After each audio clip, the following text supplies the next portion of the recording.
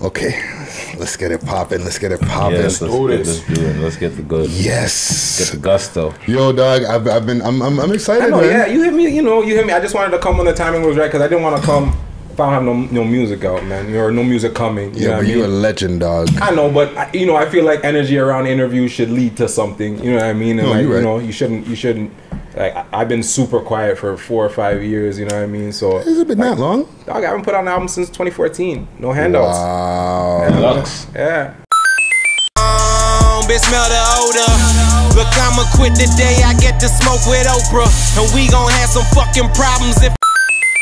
Wow. Okay, well, for the people who are in the listening audience, okay, because the people on the YouTube. Shit, do you start? Are we filming? We filming. Oh shit, what's up? For the people who are on the YouTube, they'll already be seeing it and they'll be like, holy shit, I lied. Yeah. But for the people in the listening audience, we have the legend. And I'm talking about for the times when when Toronto hip-hop was really bubbling, like what I call the Toronto golden age. You know what I'm saying? You is one of them niggas from them times and still continuing to do your thing now. Yo, right? I'm super excited to be here. Like regardless of what my face looks like, I'm excited to be here. And I'm gonna just pop a little baco just cause I'm here. You know what I'm saying? You have to just pop a baco, pour that for the homies. That's a little splash for the homies at least. Yes. So with no further ado, we have JD Era in the motherfucking building. Yes.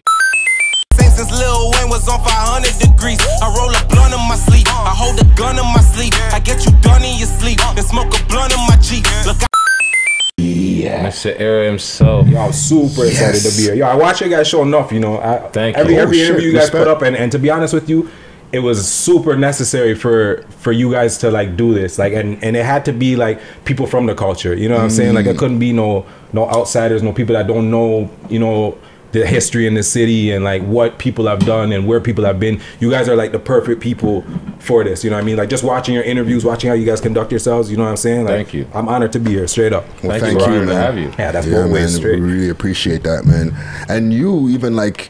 You're in this game as a vet, and you're still doing a lot of big things. Like last time I seen you was Freddie Gibbs show. Okay, yeah. Gibbs my nigga, man. Gibbs my nigga. Yeah. So like, how do you do that, man? How do you still remain in this game and like motivated and relevant in this game? Like, I think for me, taking a break was a big thing to be able to come back and still be able to like love this stuff, you know what I mean? But I love rap, you know what I'm saying? Like I've always loved rap, I've always loved music, and just if it's in you, it's just in you know what I mean? Like you're never gonna, like I'll be 60 years old and I'll still record somewhere quietly, you know what I'm saying, with some kids or something, just to be a part of that, you know what I mean? It's just, if it's in you and you love it, you're always gonna do that, you know? So for me, that's just been what it is for me. I tried to stop, like even for a year or take a 2-year break or whatever, and that whole time I've been gone and not putting out music, I've been recording, you know what I mean? It's just that's just my life, you know what I mean? It's become a part of me, So why the break? I mean, the Raekwon situation, I just needed to like decompress, to be honest with you. If you know my history, I've been doing music in the city for 10 plus years, you know what I mean? Like since I was 18 years old, I've been running around and doing mixtape every year, or an album every year, and then just running around doing shows around the city. So the Raekwon thing was like a super high for me, and then I guess the conclusion of it was a super low for me, you know what I mean? So I just had to just kind of regroup and just get to learn like myself, you know what I mean? Like for 10 years you're doing the same thing over and over again, and it starts to feel repetitive after a while, you know what I mean? So I just had to like step back, do life things, you know what I mean? Like there was life things I was just ignoring, you know what I mean? And just relationships in my own personal life that I just had to like just kind of circle back around and just get all that stuff right, you know what I mean? And I'm back now because all that stuff is right now, you know what I mean? So my energy is right, and I just needed to do that. Take care of what needs to be taken care of. Yeah, man, life, man, that's just how it goes. We get older, different responsibilities, different things come, you know what I mean? Exactly. Well, you mentioned it, and I wanted to kind of hold it to later. Yeah, hold it, man. We'll get there, man. We'll get there? Roll your boat, because you said the Raekwon thing. Yeah, but there's more to that. Yeah, there's a whole you know what I'm lot. saying? But we'll get there. 100%. I see you as a sneakerhead. Yeah. Oh yeah. Yeah. Super fucking sneakerhead. Yeah. So you got like some sponsorships and stuff going on, no? There's some kind of thing going on over there. So I've always been like super close with like Nike Canada. You know what I mean? So from when I was a kid, like I'm a basketball, like if a lot of people know me in the city just from playing basketball from when I was younger, you know what I mean? I used to play on a lot of teams in the city or whatnot. So I'm a big like Jordan kid, and like I've always been into sneakers from when I was young. So the guys at Nike always mess with me and always seen that, you know what I mean? And would like give me little product placements, you know what I mean? Here's a pair of kicks for your video or whatever. And I'm a man that like, if you give me a pair of kicks for my video, I'm gonna double back and be like, yo, you need some music for a commercial you got, or you know what I mean? So I've always been super close with them. Like I did the Foot Locker commercial for them, and like I did a couple photo shoots for Nike and stuff like that. So I've always been like one to kind of finesse that way. But yeah, you know, I keep close with Nike, but they, you know, I haven't cut me a check in a minute, so I can say Adidas on a record, I can say Reebok on a record, you know, the kid's open for game, you know, what I mean? Yeah, man, you know. But yeah, that's kind of the Nike connection, you know. So like, okay, so let's just stay on there for a second. So it came from basketball? Yeah. So like that all started from me playing ball, you know what I mean? Like I know a lot of guys just via that, you know what I mean, via my basketball career when I was a kid. Like I went to Laurier University, I played over there for a year, and just in all of that, that's how me and Nike kind of got connected. Okay. And then like, what inspired you to say, okay, let's start connecting the music to it? Was it like management, or like did you come up with that on your own? I've always been just a hustler, you know what I mean? Like I've always been trying to connect those dots, and just like I've always watched like the US guys, right? Like in the US, brands and rap are like hand in hand, and I feel like in Canada we're a bit behind in that sense. Like there's a lot, like for example, like if I was Nike Canada now or whatever, like I'd be trying to endorse like a Pressa or one of these guys, you know. I feel like a lot of brands in Canada miss out on up and coming talent and up and coming like superstars and stuff like that. So for me, it was like, shit, if they're not gonna pay attention to us, like I'll bring it straight to your front door, you know what I mean? If you give me even a crack of a door, like we're walking right in. And like, you know, Major was my old manager. I mean, Major's like, he was super really good at that, you know what I mean? Like when it comes to like kicking down doors, like I'll put my foot in the door and then he'll kick that thing down, you know what I mean? There's a little crack of, oh, hold on, there's a sliver of the door open. That's all we need.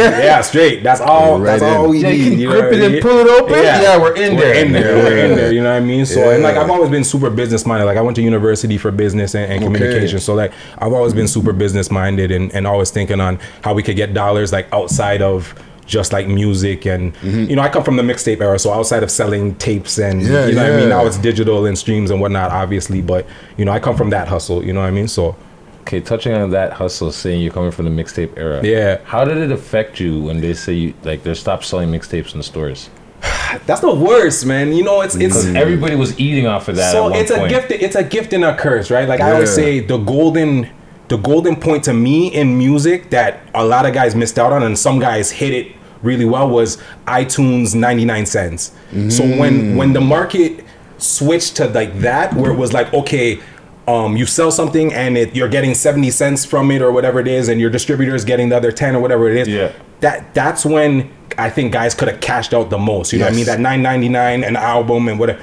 I feel like guys were making a killing then. But as soon as it became this streams, you get 3 cents and 6 cents and a fraction of a cent for it kind of messed up the game. And just to touch on your mixtape point, like me and my homies, we have this conversation all the time, you know what I mean? Like it's a gift and a curse that I'm from that generation, because anyone who was a part of that generation knows the amount of work that like guys like me put in, you know what I mean? Like my output in the mixtape era was crazy, like in terms of the amount of songs that I was on, the amount of features, the amount of just work that was put into that, you know what I mean, that is now essentially deleted, you know what I mean? Like, because you can't find it on iTunes, you can't find, you know what I mean, unless you go on DatPiff and download it and you're willing to put it on your phone that way, or someone has the actual physical, or you got the physical, some of my fans still got physicals, they send me pictures and stuff like that. Unless you got a physical, you know what I mean, it's essentially you're done, you know what I mean? So there's a large portion of like Toronto history that if you're, let's say, a young kid coming up now, you have no idea it even exists, and unless someone threw it up on YouTube, you had that foresight to throw it up on YouTube, you know what I mean, it's gone, you know what I mean? So it's a gift and a curse to kind of come from that mixtape age, you know what I mean? So some of those mixtapes, right, because like you were saying, you have some classic mixtapes, right? I see like how, you know, R.I.P. Nipsey Hussle, he had like mailbox money that I first discovered as a mixtape. But then and it was a DJ drama mixtape at the time, and then they put it back up on Spotify, and it was just clean without drama drops on it, and it was just a mixtape. So do you have some of those of your mixtape that you reapplied to Spotify? I mean, I could put up like, so for example, for me personally, I'm gonna just put up all the stuff on my old site, and if you want to purchase it, purchase it. You know what I mean? I'll send you the physical copy of the CD and whatnot. Like my new website's gonna have all of that stuff. But the problem with it is obviously like clearances. For a guy like me, like I'm a guy that I'd rhyme on, you know, 7 original joints, and 3 of the joints might be some instrumental. You know what I'm saying? From wherever, like for example, like Black Magic is like a legend in the making. Cause few niggas spit it with the temperature of Satan. On my Betty Crocker shit, you can say a nigga a fan favorite, you know what I mean? Coast to coast, anywhere I go, people are like, yo, that song Black Magic, you and Drake. But a lot of people don't know that's originally a Swollen Members record. You know what I'm saying? And like I was just a fan of Swollen Members, and I loved that beat so much. I was like, yo, Drake, you gotta hop on this record, you know what I mean? And we just did it. But that's like one of those things that it's, you know, it'll live forever in its own space, you know what I mean? But I can I'll never be platinum from it, you know what I mean? I'll never be able to profit from it, you know? So you're not gonna get a plaque. Right, you know what I mean? And that's one of the things I regret of the mixtape phase, you know what I mean? And like generation, that we weren't more focused on, you know, trying to get plaques and stuff like, and it's not necessarily official songs too. Yeah, it's not necessarily just our fault, because like, you know, I was always on the radio. I was always a guy that was present on radio, and I've always made an effort to like be on like commercial things, you know what I mean? But there's guys like me and Tona and a lot of like mixtape guys that we were just as important as Choclair and Cardinal and some of these guys, but we didn't get plaques, you know what I mean? Because of the time, you know what I mean? Like labels weren't saying, okay, yo, we'll give you 100,000, put out this album, you know what I'm saying? Like they weren't really taking chances like that at those times, you know what I mean? So we were essentially the generation that had to figure it out, you know what I mean? And Drake was the first to figure it out, you know what I mean? Like really figure it out, you know, out of us, you know? So Far Gone mixtape and stuff like that, basically. I'd say before that, comeback season to me, you know what I mean, really kind of set the tone for where things were going. I think it was a Toronto track, T.R.N. when he was like, the city is mine. That shit, I mean, that record was huge, you know, him and Boy Wonder. I'm on the remix though for the record, you know what I mean? The remix was heavy, but you know, unfortunately Mayhem. I remember that. Yeah, a lot of people don't know, you know, a lot of people don't remember that, but you know, me, Mayhem, Drake, who else was on that joint? Richie Sosa, one of my favorites. Another mixtape legend to me, you know what I mean? So, okay, quick question. Now that we're on that time, Wise Guys. Break that down to us. Wise Guys wasn't real. Wise Guys was something the internet created, man. Listen. So who was in the Wise Guys? This non-real crew. So for people that don't know, it was me, Drake, Young Tony, who is now Hush. Johnny Rocks, who's just goes by Rocks now, Ken Masters, and Bishop. So it was the 6 of us, and we kind of became a group based off of a diss record. You know what I mean? Mans were dissing Drake a little bit at the time, and we were all cool with Drake. This is the Aristo times. Yeah, this is the Aristo times. Okay. You know what I mean? So. And all this ain't beef, just missing a few ingredients. Dog, you ain't a general, stick to being obedient. You know, we weren't really having it, so we came together and did a little joint. They had their little crew, the Offense or whatever it was called, or whatever. Yeah, you know what I'm saying? Like with Littles and those guys, you know. So that's how that came about. But like we never. So I'll tell you this much: Bishop was really spearheading it to the like. He really wanted to make it a thing. You know what I mean? Because he was like he was the name, seeing, the Wise Guys. Yeah, the Wise Guys. He really wanted us to be a group, and like he really tried to make it happen. And I give him the most credit for that, because he really tried to make it happen in terms of like getting records together and really trying to connect all of that. Because at the time, like E1 was like, yo, listen, come pull up, like we'll give you guys a deal. You know what I mean? Yeah, because there was a lot of energy around. You know what I mean? And a lot of hot MCs in there. Yeah, you know what I mean? And E1 was interested in doing something at the time, but at that time, like Drake was starting to get his, you know what I mean? He was starting to get his stride, and like, you know, it didn't really make sense for all of us. But Bishop probably got some records. Like there's a couple records where like Drake might have gave him a verse, and like I gave him a verse. And Bishop has all of that stuff though, you know what I'm saying? And like, so Unreleased Wise Guys 100% Bishop. If you see Bishop Brigante, he definitely has something that in the vault that the world's never heard. Waiting. Like, he probably, you know what? He probably forgot. He's probably sitting at home thinking, like when he hears this, he's probably thinking, you know what? Era's motherfucking right. Real life raccoon, real life raccoon. Yo, he's got that stash somewhere. What's it called? No, I'm saying he's Bishop. That's his brand, Rack Life. Yeah, the Rack Life he's stuff. affiliated with it. Yeah. Okay. But, so what's the names of these tracks? Get high, then we get low. Go do it then. It's the prince and I own it. You sensitive loners by yourself while I'm chilling with some pimps and a. Oh, I couldn't even tell. Lord knows. They're unreleased. Versus thrown in. It's whatever that was named at the time it was recorded. On some Boy Wonder beats. I'm sure it's on some Boy Wonder beats. Yeah, these are like OG Boy Wonder beats. You know, it's probably on a floppy or a DAT disc or something. Like for example, I had a record Shorty Grind. She Amy Winehouse. No free head. She like I need bread, baby. I'm a. And it was Flo played it a little bit back in the day. It was me, Drake, and Bishop on the record, and like that's a record that came from that Wise Guys stuff. So like we were recording to try and create a Wise Guys album, kind of. It lasted 2 weeks maybe of us being like, okay, yo, let's try and get some records together. You know what I mean? But see, and we had Bishop on the show.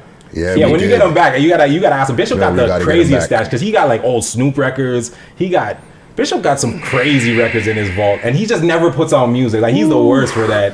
My Canadian hip hop buzzers are just going. Yeah, man, he's the worst for that. Hip hop spider senses are tingling. So you're telling me that these tracks, okay, and just stay on this for one more minute. He's on a hunt now. He's gonna hunt down Bishop. The track that you just mentioned. Yeah. You, Drake, and Bishop. Yeah. That they used to play on Flow. Yeah. Do you think is that still around? If it's on Flow, Shorty Grinding. It's on the internet. It'll be on the internet. It was on Flow for a little bit. Yeah. It was on. Hold on a second. Sorry to cut you off. Okay. Sav, Shorty, you don't. Sav's like you don't know that song. Apparently, Sav Ghost in the Room knows it. People know the Ghost in the Room. Yeah, Ghost in the Room. She knows what's up. Okay. Yeah. So do you still connect with Drake and everyone? No, I haven't seen Drake in. Honestly, I haven't seen him in years, man. It's been a couple years. He's a bigger man now. You know what I'm saying? You know, But once again, shout out to Juice DVD All Stars, man. All the time, all day. This is a Toronto thing. Shout out to my boy JD Era. You know, Rocks, I'm still in contact with Rocks and like, you know, a couple of the homies, you know what I mean? If I see guys, it's all love, you know what I mean? I show love when I see guys, but yeah, no, I haven't seen Drake in a minute still. How have you assimilated from like, because you remember the Hip Hop Canada, the message boards and MySpace and all that, right? Yeah. So now, like, how do you assimilate now into the IG times and stuff like that? So like, I'm not a big fan of like, I like to live in my bubble, you know what I mean? So I'm not a big fan of like talking to my phone and updating the world with what's going on in my life every 2 minutes, you know what I mean? But I get it that it's a necessity now in the game. So, you know, I'm trying to grow with it and you know, grow with the Twitters and the Instagrams and the Snapchats and all of that stuff. I'm trying to grow with it, but I lie to you if I tell you that that's my thing, you know what I mean? And that's the thing that I enjoy. That's probably my least favorite part about music, to be honest with you. The fact that now, like, a guy can be cool on Instagram and then that makes people feel like he's a better rapper or like, you know what I'm saying? Like he's hotter based on his traction. He's hotter, you know, and don't get me wrong, numbers matter, you know what I mean? Like your Instagram followers and all that stuff matters now, you know what I mean? 1000%. But I just I've always been about the music, you know what I mean? Like that's always been number one for me. I've always cared about only the music, about, you know what I mean? To me, that's kind of been the be all and end all. And like live shows, you know what I mean? Like to me, that's the most important things, you know what I mean? When fans actually come out to see you, like, is your live show popping? You know what I mean? Like it's cool, you can talk on this thing and, you know, clout chasing, you know, Tekashi 6ix9ine, you know, guys like that are they're popping on IG because they do a bunch of antics and stuff like that. I'm not really one for the antics because you know, I know how real life goes, you know what I mean? So I don't really like to play with certain things, you know what I mean? But you know, to each his own. You know, I get how the game is now, you know what I mean? So I'm definitely conscious of it now. Trying to grow with it. I'm trying to get my blue check like you, man. I'm trying to get my blue check, brother. Yo, you know, I can't even front. Like I seen on the Instagram thing, you can hit the thing to like get verified or whatever. You see in the thing, in the settings. So you can send them whatever, and so you know to verify your things. I'm like, yo, you know what? Let me try. Set my team to get verified. This guy's denying me. I'm like, yo, do you know what I've done and how much work and how much thing it takes? You know what I mean? So I guess you gotta have X amount of numbers before they green lighted, or a certain, like, I was told that a label gotta submit it for you and like stuff like that. Like I gotta come from a third party or whatever. I don't know. That's a whole. Mans are paying for blue checks. Mans are doing all sorts for that. You know what I mean? Yeah, So, the blue check thing. I think they cut off the payment thing now for that. You see the social media, like you said, like guys that get famous off of just being social media like this. You know, like there is no real pedigree behind.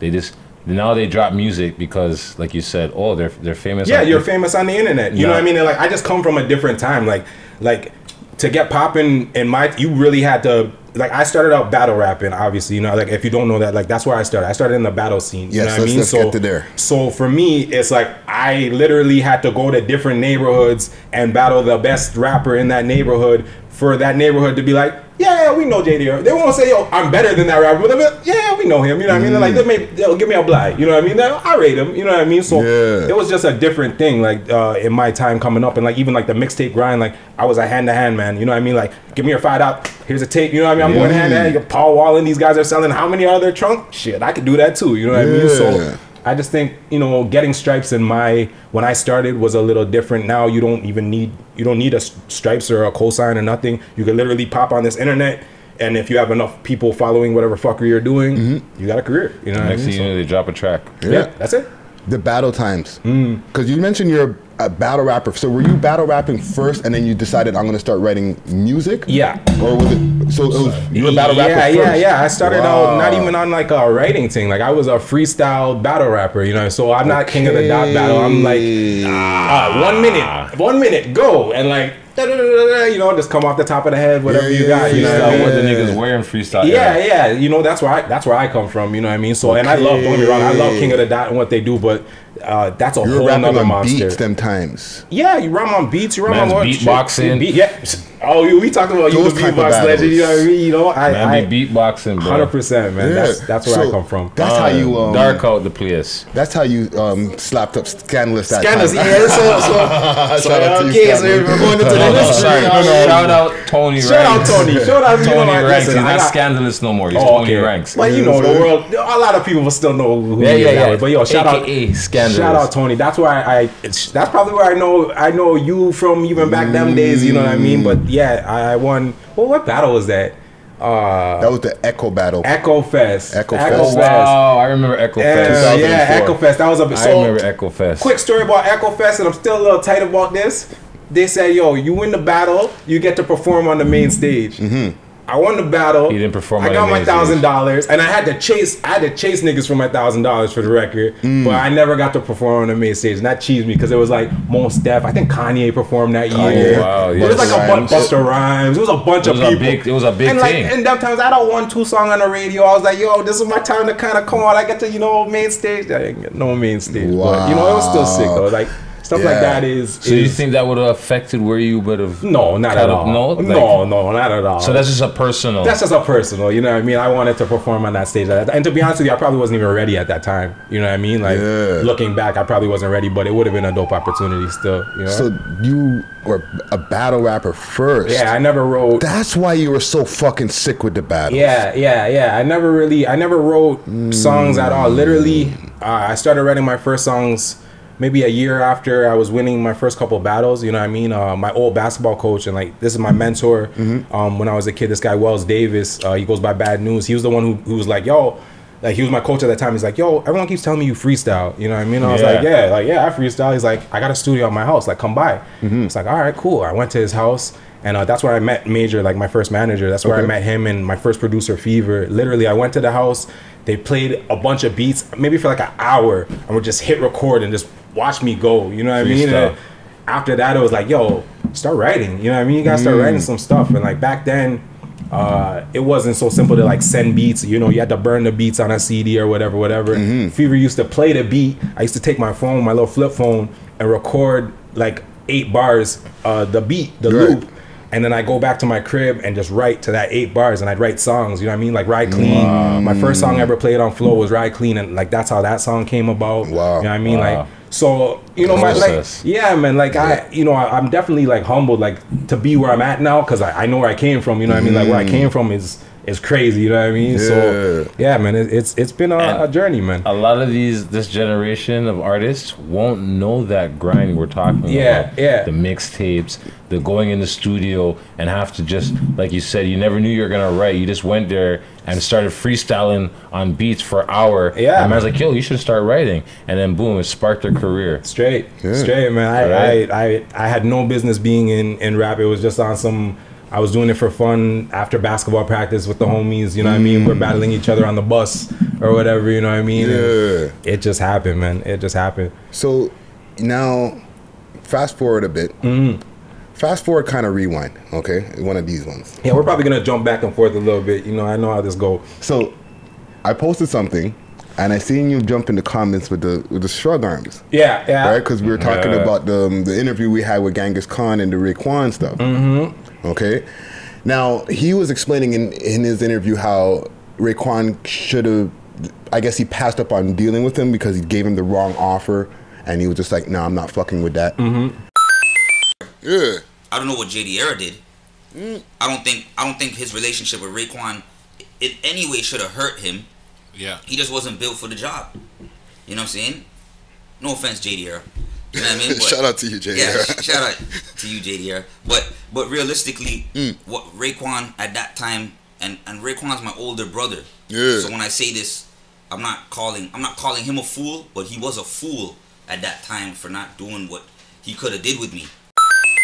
And if he had given him a better offer, he would have fucked with it. Certain doors and would have done it. Now, so from what my perception, I'm thinking, okay, I seen you, Breakfast Club, I seen the interview, and I was like, holy fuck, JD Era's right there, right behind Raekwon. So you had to deal with Ray. What's going on in them times?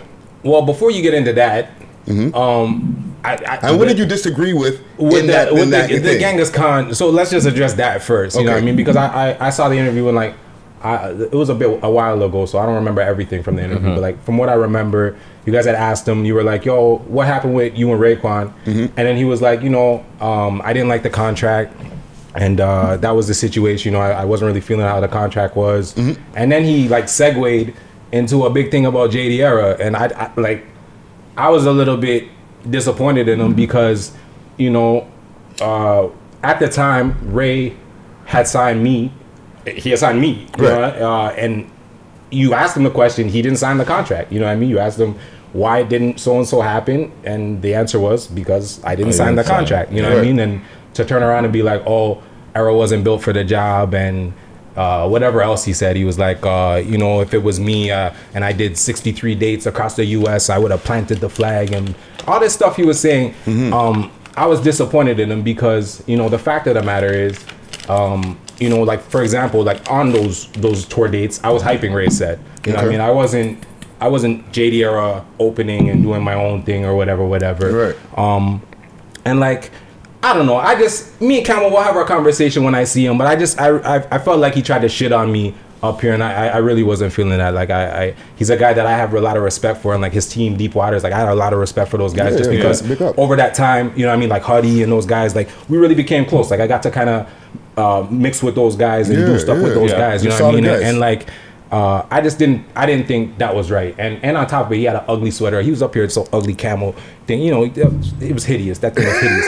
You know, Camel, my nigga, that shit was hideous, my nigga. Anyway, you know what I'm saying? I was disappointed in Camel for that. You know what I'm saying? Rest in peace, Caddy, straight up. Yes. You know, rest in peace, Caddy. You know what I mean? Because I had a lot of respect for those guys. But yeah. You know, I was disappointed in them for that. We'll leave it at that. Okay, so then tell me your side of the story now. My side, the Raekwon situation, I just think it didn't work. I think it didn't work for a couple reasons, you know what I mean? The guy he had running it on this side wasn't as experienced, in my opinion, you know what I mean? But there's things that everyone could have done better, you know what I mean? Like personally, there's things I could have done better. I feel like even like for example, I feel like No Handouts came out, right? Okay. No Handouts was essentially the first project to come out via Ice H2O, but it kind of came out under black market, you know what I mean?